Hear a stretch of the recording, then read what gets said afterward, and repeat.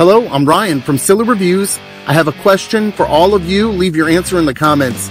Any of you who were watching the MMA, the Women's MMA Championship rematch last night between Alexa Grasso and Valentina Shevchenko, what was going on in the back of Shevchenko's shorts?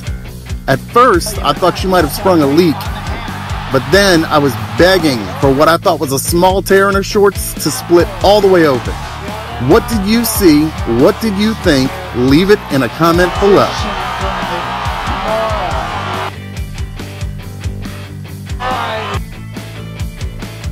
Or go to the arm.